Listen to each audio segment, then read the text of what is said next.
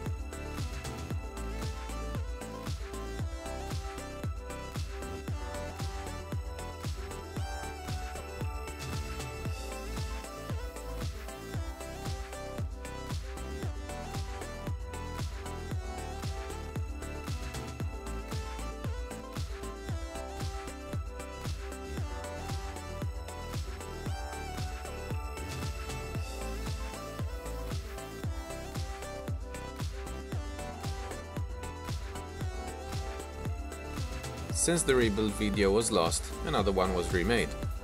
This time I did not split apart the rear calipers because I could not find the flat washer seals, so I managed to find me a similar sized set and modified them to fit, which ended up costing me a lot of time and money.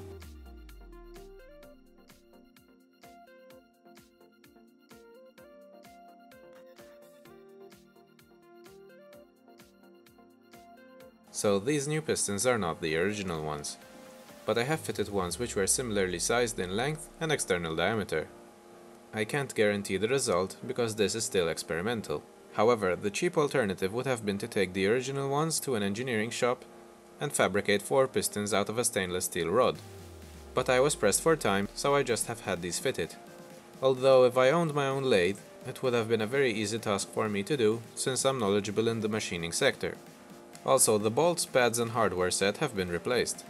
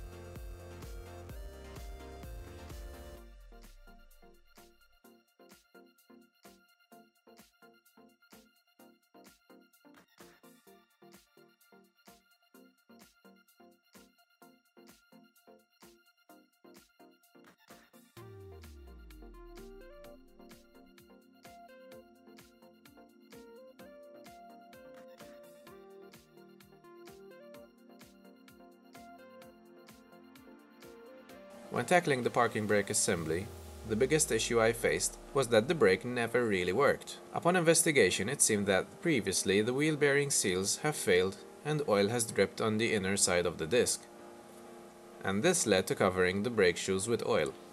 So after I'm done with this rebuild, the parking brake should work for the first time in a long time.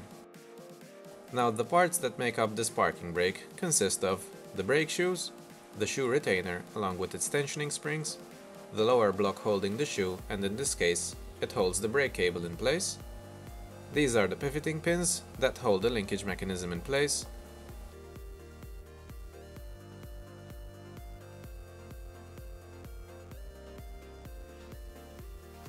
And finally, the one item that has become super rare, which I have managed to source out from 2 different companies, is the brake adjuster.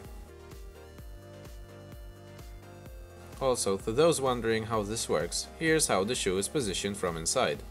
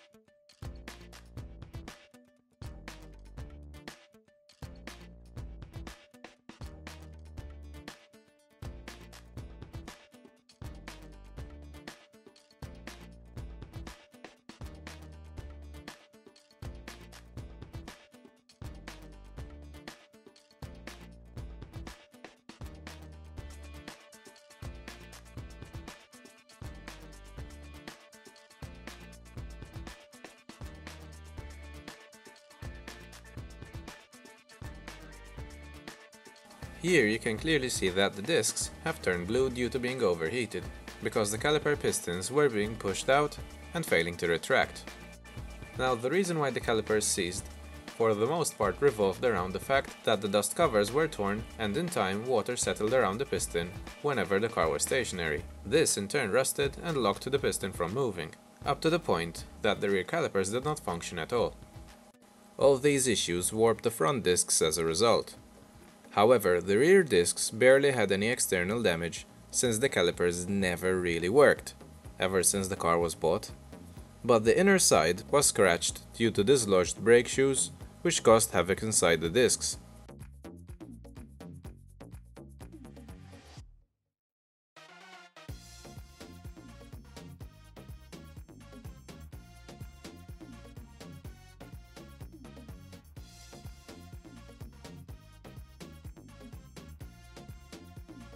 So to resurface the discs, I went looking for my mentor, who taught me everything about machining.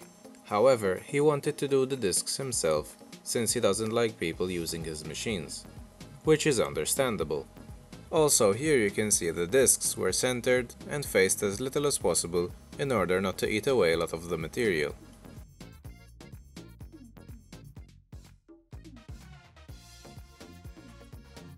Even though some material was taken off, these discs were replaced some time ago, and they only have around 4,000 miles on them.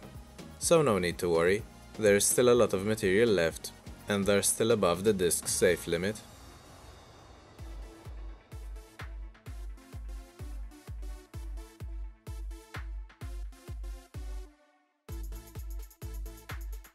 What is being done here is the centering of the brake disc, by means of a dial gauge indicator. When the dial gauge reads 0 at the inner face of the disc and the needle does not flicker, it means that the disc's faces are balanced perpendicularly to the lathe's tooling.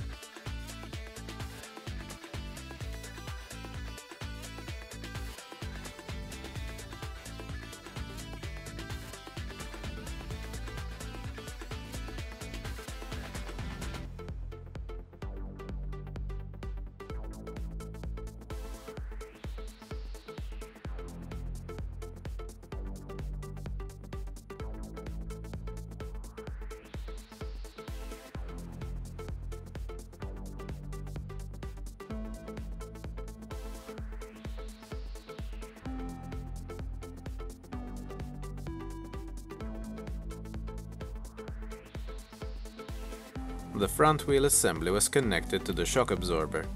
But before it was tightened, a rear bracket spacer was to be placed in between.